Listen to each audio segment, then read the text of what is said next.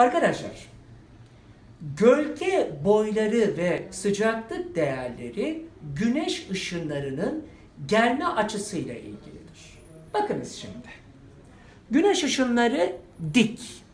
Dolayısıyla neredeyiz? Ekvatorca ya da mevsimler açısından değerlendirirsek ilkbahar yaz dönemindeyiz. Dolayısıyla güneş ışınları dikleşmiş, yani güneş tepemizde. Dolayısıyla gölge kısa ya da hatta güneş ışını tam dik olduğuna göre gölge 0 ve sıcaklık değerleri yüksek. Peki işte güneş ışınları eğikleşti.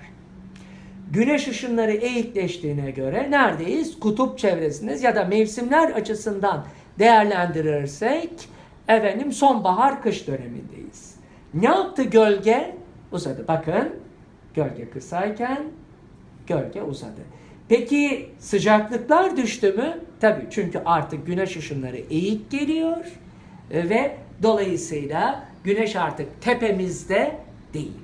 Gölgeler uzadı, sıcaklık değerleri düştü. Bakın, bir şey daha görüyoruz, dikkat edin burada. Burada ortalık aydınlık. Yani ilkbahar yaz döneminde gündüz uzun. Ve bak, burada ortalık karardı. Değil mi? Yani ne uzun? Kış döneminde gece uzun. Teşekkür ederim. Sağ olun.